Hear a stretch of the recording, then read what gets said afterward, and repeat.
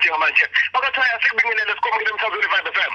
Ngibingelele fuza ngibingelele kubalaleli beVibe.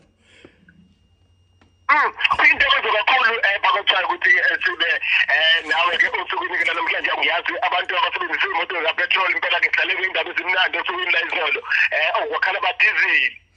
Ewe khala thina boka ndiyaganda. Kujabula bemoto. Hayi fuze impela khona kunjalo ukuthi hayi lokho ngathi kuhle kubantu abahamba ngemoto zikapetrol. Ngebhadi ke ngeke kubonakale nasezitolo ngoba phela amabhizinisi awadilivelwa ngemoto zikapetrol adilivelwa amathraga diesel. kunjalo kunjalo kulolibaleke kakhulu ezitolo kodwa ngisakhuluma ukuthi isikhathi esingakanani namhlanje sikhuluma ngendaba enkulu yokuqala kwamabhizinisi phakathi. Ngingaqali nje fuze lapho indwana embili nje ezincane oqala ngithi Happy Teachers Day ko teacher abasenza sibe labantu esiyibona namhlanje nabasakha isizwe kumanje. Ngibuye ngithi kulabo ntanga abangangami abasebenza kudala izimpesheni zisabanjwa ukuthi uma uhamba emsebenzini ubuyisela imali yakho kuphela. Kunehlelo likhona manje kuthiwa FCA oluranwa FCA lokuthi akube nalezi imali ababezifakelwa abaqashi empeshenini. Singabe sikhulume ngaloko kabanje kodwa nje uma begugulisha uFCA bazothola ukuthi bangayithola kanjani imali yabo abakuthiwa kuno 47 billion ohlezi lapha ongaklenyiwe. Indaba engathi zoba mnandi kakhulukazi kuzayibamba kudala le. Impela kodwa ke imali zethu lezo imali zondanga. Zoba mnandi kodwa. Yeah.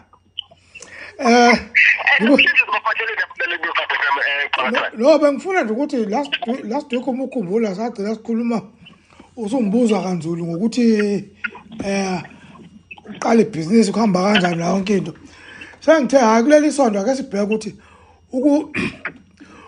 ukuthi uqala ibhizinisi imiphi imithombo yemali ukuthi uqala ibhizinisi. Ngizoyibala nje ayimningi kakhulu. Umthombo wokuqala uwe uqobo lwakho wena mnikazi webhizinisi. Uma unemali yokuqala ibhizinisi lakho thatha leyo mali uyifake ebhizinisini lakho and then uqala ibhizinisi ulisebenza. Umthombo wokuqala lo. Owesibili ke ukuthi uma ngabe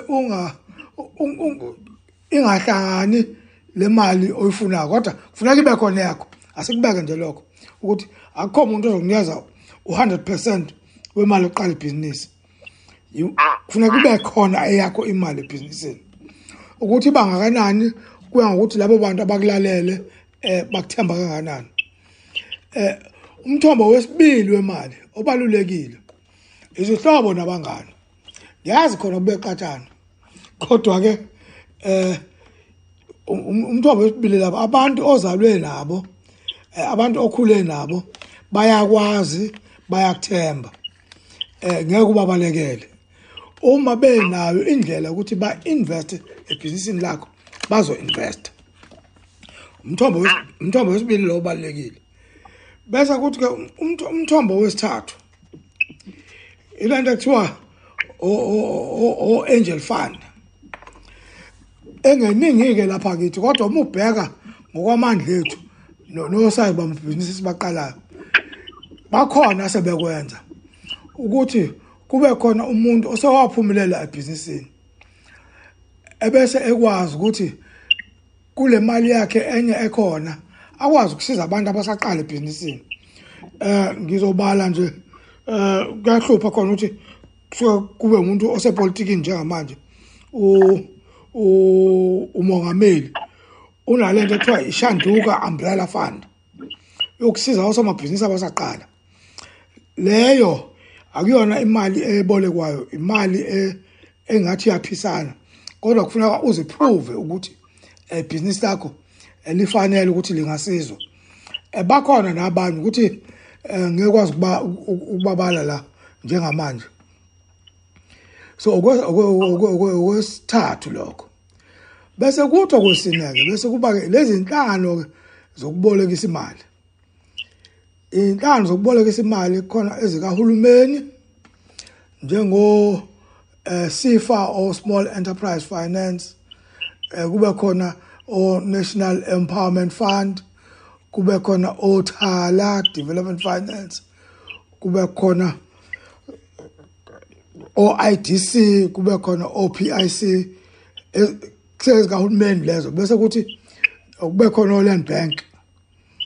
Bese kuthi ke kweze ku private sector amabhange onke nje akhona esiwaziyo o FNB o Standard o bani. Kodwa ke ngingakafiki kule ukuthi uzuye emabhanki uyoboleka imali ezinkulu. Kukhona nalena enye ukuthi bakhona into ekuthiwa ama personal loan, okunye mhlawumbe kuba i-credit card. Uma ubheka ukuthi mhlawumbe kuleyo mali abakunikeze yona ukuthi ilimit yakho, ubheka ukuthi hayibo uyazi ukuthi mhlawumbe ebhanki mina ngidinga u10,000 lokuqala ibhizinisi, kodwa mhlawumbe ku-overdraft yami noma ku-credit card yami bangize ilimit ka-30,000 noma ka-40,000. Kusho ukuthi ngingathatha kuyona le-credit card ngiqale ibhizinisi yami ukuze ngikwazi ukuqhubeka. Kuba lula-ke futhi lokho ngoba uyikhokha ngendlela efanele, hayi ukuthi unesikweletu esikhulu ngoba vele ilimit onayo ebhanki leyo. Ngibuyele kulaba kade ngisakhuluma ngabo ama-bank, private sector banks, nawo anabo small business section abakwazi ukuthi babolekise ngezimali kosomabhizinisi abancane. Bese ke eyokugcina engizoyibala namhlanje ile ekuthiwa i-venture capital fund. I-venture capital fund ithi yona ufika une-idea ukuthi yazi ngine-idea la ukuthi ngizoqala ibhizinisi elimi kanje elizokwenza kanje. Mhlambe nje ake sithi nje ufuna uqala ibhizinisi amabhizinisi aswajwayele, ibhizinisi yokuqala amatekisi, kodwa khona iroute oyitholile engenayo amatekisi but enayo demand, mhlambe indawo esanda develop indawo entsha. Then you get a venture capital fund. I-venture capital fund indlela esebenza ngayo ukuthi iya-investa ebhizinisini, but investor ngoba ibonile ukuthi ama-returns azoba khona, inzuzo ezoba khona kule bhizinisi ingakanani. So ifaka imali yayo, ayifaki imali yayo ngoba izoqala ibhizinisini, ifaka imali yayo ngoba ithi ifuna ukuthi wena usimame. The minute usimama uyabathenga baphume ebhizinisini, abahlezi ebhizinisini lakho ngoba bona umsebenzi wabo ukuhamba besiza abantu abaqala amabhizinisi benza imali ngalokho. So abafuni ukuzohlala la, abafuni ukuzohlala la ukuthi bazohlala for life ebhizinisini lakho. Bese ngibuya ngithi ke lezi zinto zenzeka kanjani kulokho okunye. I think kulezi zinhlelo zokuqala ezintathu, wena abangani bakho, ibhange lakho, credit facilities akho, lokho ukwenza kalula ngoba ukhipha ephaketheni noma ukhuluma nabantu. So akukuningi okubhala phansi ngaphandle. Uma umuntu othanda ukuthi uphile ngeplan ke uyayibhala iplan, uyibhale phansi ukuthi nansi iplan yami, ukuze ukwazi ukuthi uma usubhekisisa ususebenza ubona izinto ziyenza kanye ngakwalolu hlelo obulibekile. Kodwa uma usudlula ke manje usiyakwanye abantu ufuna imali kubona, sekufuneka ube ne-business plan yangempela. I-business plan yangempela ayashiyana ama-business plan. Kukhona ama-business plan amabhizinisi amancane kakhulu la mhlawumbe kuba 5-6 pages sekulungile ngoba i-business plan ichaza ukuthi ibhizinisi lizokwenzani, lichaze yonke into ukuthi yini ofuna ukuyithenga, izobe yenzani leyo nto ozoyithengile, izobe isebenzana ebhizinisini, bangaka abantu ufuna ubaqasha, leli business lizoyenza kanjani imali. So kuba khona ama financial projections now no cash flow nayo yonke into ukuzama ukuthi uveze ukuthi ngempela uyayazi lento ufuna ukuyenza uyicabangile uyicabange kahle wabona izosebenza kuba khona ukuthi ke asinabo sonke ubuchwepheshe bokubhala ama business plan uma ngabe ku business eli sophisticated or business eli ibhizinisi elinenxa kancane lapho ngazithola ochwepheshe abakhokhelwa ezinkulu izimali lezi ukwenza ama business plan lokho sekuthiwa ama feasibility plan mhlawumbe ibhizinisi lakho lingaze lifune ukuthi kube khona environmental impact study especially muzosebenza ngezinto ezibuye zithinte ukuhleleka kwemvelo ake sithi mhlawumbe ufuna ukwenza into ezoba nentuthu or ezoba ngudoti lapho kuzofuna bekhona environmental impact study nabo benziwa ochwepheshe kodwa ke kumabhizinisi amancane indawo ebalulekile uqala kuyona ilento ekuthiwa small enterprise development agency esida banochwepheshe lapha abakwenzela ama business plan mahala baze bakusize nokuthi uhamba ungqongqoza kulezi ndawo ezibolekisa ngemali ukuthi uma usufike usuhamba nabo usuhamba usiyongqongqoza kwa SIFA kwa Small Enterprise Finance noma kwa National Empowerment Fund noma eThala ufike usuhamba nabo usuzongqongqoza babona ekhaya kusho ukuthi iphusile lento oza ngayo into efanele ukubhekisiswa akufani noma uze ne-business plan ebhalwe uZakhele Gumede usuke eGroundville ongazi ukuthi uvelaphi ngingathanda ukuzwa ukuthi ithini eminye imibuzo baba ngoba ngifuna ukubheka la phakathi kwayo wazayichaza kamnandi ikakhulukazi ngokuhlukana kwenhlaka la umuntu angasizakala khona ngifuna ukubheka kodwa yiloni kubaluleke kangakanani ukuthi uma uthathe iloni ebhange ikakhulukazi ithathe le business ungabe umuntu ohlulekayo ekuthenini ukwazi ukuthi ubuyisele leyo mali kubaluleke kangakanani lokho kubaluleke kakhulu kabi lokho amapholoba kodwa ngizobeka nje ukuthi not all businesses succeed kuba khona amabhizinisi okuthi ususebenze wazikhandla ngayo yonke indlela uthola ukuthi hayi akuvumi akuphumeleleki impilo leyo baba impilo leyo uyazi na ukuthi kade wawuzama ukwenza ezinye izinto zingaphumeleli usuzikhandla wazikhandla asingazijezi singalokho kodwa tabalekile ukuthi uma ngabe usunikiwe ke leli thuba lokuthi ube nalo ibhizinisi bakuboleka nemali musa ukudlala ngalo kubaluleke kabi ukuthi usebenze ngokuzikhandla ngihlale ngikhuluma ngalento kubaluleke ukuthi usebenze ngokuzikhandla ukuze ukwazi ukuthi nalabantu oboleka kubona imali bakwazi ukuthemba ngoba enye into eyenzeka wena amapholo akugcini ngokuthi kuphela kufuna kubuyiswe leyo mali yebo uyayibuyisa leyo mali business lihamba kahle kodwa mhlambe bese kuvela ithuba lokuthi u-expand ibhizinisi lakho lithuthuke lande likhule ake sithi mhlambe ubune garage elincane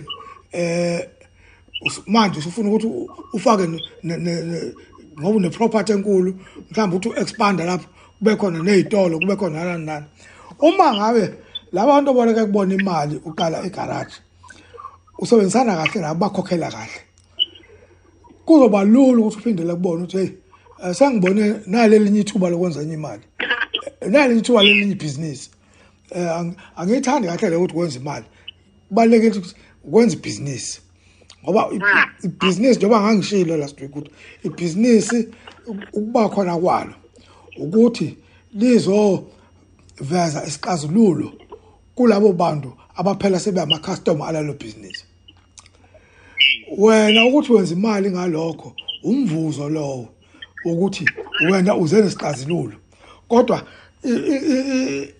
injongo enkulu ebhizinisi akukona ukuthi nizokwenza imali injongo enkulu ebhizinisi ukuthi uprovide isixazululo esizosatisfy ama-customer akho nawe ube satisfied sengibuya-ke sengithi-ke usubuya-ke kulaba bantu aboleka bona imali sokuthi nale linye ithuba nansi i-business solution esengiyitholile engakwazi ukuthi isize umphakathi or isize ama-customer kodwa imali ngiyashoda nakuyona futhi ngicela ningisize futhi kuzoba lula lapho ukuthi bathi uNgcobo saqala naye ethathe u500,000 usasibuyisele u300,000 already kuza kahle u-advance nakuma payments akhe ukuthi uma sefuna esaza nenye idea kulungile ngoba siyambona unayo capacity yokuthi awenze lo msebenzi akhuluma ngawo